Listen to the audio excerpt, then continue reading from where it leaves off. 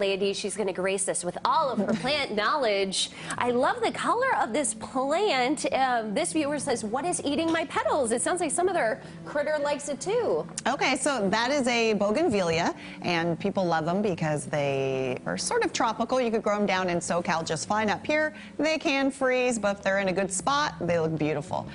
And that actually, so it looks like it's eating the petals, but those aren't petals. Those are actually modified leaves acting as petals. Oh. The petals are from those little yellow inserts in between the brightly colored bracts, what you call the modified petals. So what's eating them are these cutter bees, and they're bees that actually just cut almost perfect circles out of your leaves. And since that is a leaf, it's normal for it to eat it. They're harmless. They come and they go, and your plant is fine. They don't transmit any viruses to your plant, so just let them go. And I always like looking at them because I'm like, they cut such perfect holes out of the leaves. It's actually sort of cute. It looks kind of like a little hole punch. Yeah, it did. Yeah. Okay, this question says, the stems on my orchid are turning brown. Should I cut the stem to replant the leaves? All right, another Phalaenopsis orchid question. I get these a lot because people want to grow these and they can be frustrating.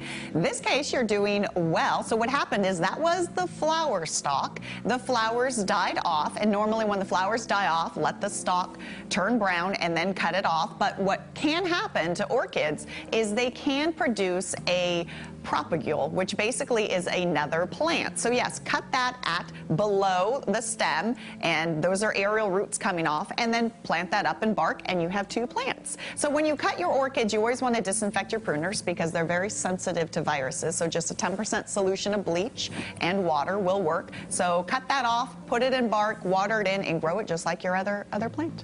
Okay, this question has to do with the lilies. Says it never bloomed and always looks like it's dead. What's going on? Okay, so in fact, it did bloom. Maybe it had some buds and they didn't open up, but I could actually see remnants of it up there. So sometimes what happens to these is they bloom. If it's a hot day or a windy day, they'll disappear. So it's possible you went to work, it opened up, and then by the time you got home, it looked like it hadn't bloomed. But in fact, it did. And they do better with a little bit of shade. If they're in full afternoon sun, they'll always look a little horrific. This time of year, they are dying down. They're a bulb. And after it flowered in fall, their foliage is going to start dying down. So it's a little hard to tell if that's just the normal way, but also they are sensitive to more alkaline conditions. So I would sort of add some peat moss on top, some soil sulfur, look for some pests, put a white sheet of paper underneath and tap it, because during the growing season they can get thrips or even spider mites, but I have a feeling it's the heat. If you can, dig that dormant bulb up and move it so it's in a little bit shadier spot. If it's getting afternoon sun, just give it morning sun. Okay, one more question. Okay. Says my cactus has white spots that have a reddish black fluid when you smash them.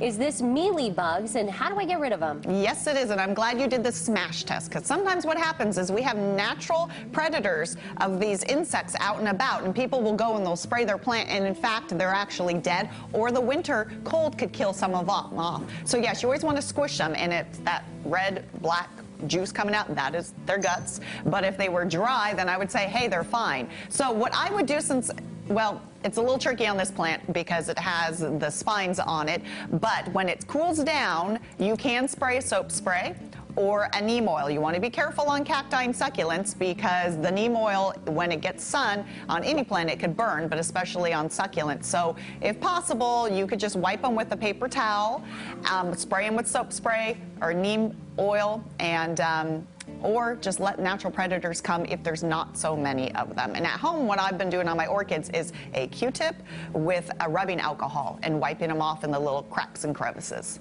All right, that's how you get a hold of Marlene when she's not on our show.